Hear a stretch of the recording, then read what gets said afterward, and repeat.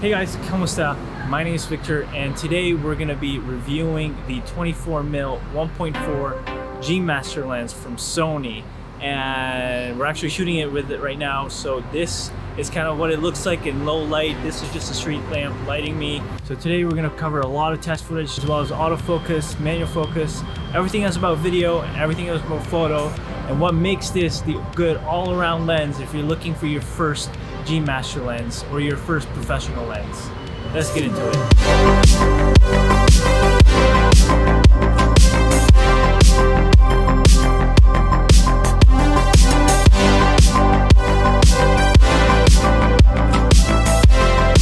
So the main selling point for me is I love the aperture ring, as it's declickable and it's very smooth.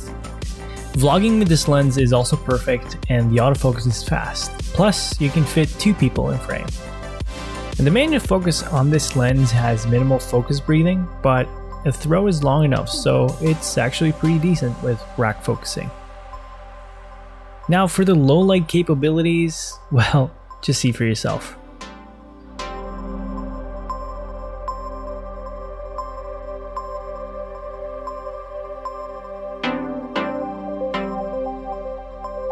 The other main selling point for me is the image quality.